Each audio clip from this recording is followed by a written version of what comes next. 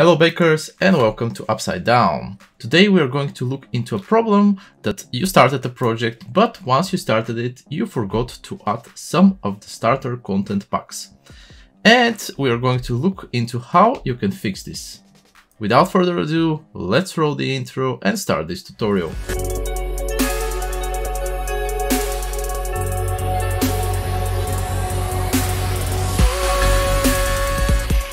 So we already are inside Unreal, we created some environment and suddenly you decided that you don't want to have just a plain Unreal project, but you would like to have some of the starter content packs. How exactly you can do this and should you start a new project is the question that we are going to answer today. So no, you don't really have to start a new project unless you would like to. And the way to add some of the starter content packs is actually a very simple solution.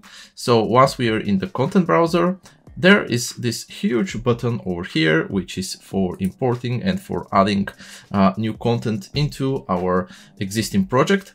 And once we clicked it, you not only will have the option to create, add new folder, import different assets, but also on the very top, you will have an add feature or content pack. Once we clicked it, it will roll the pretty much starting point when you're creating a project. And here we will be able to go either into the content packs, where we can get the mobile starter content or starter content. We can start with some of the C++ features templates or with the blueprint features templates. And for example, let's say that we would like to get a third person. We can just select this one, add it to the project.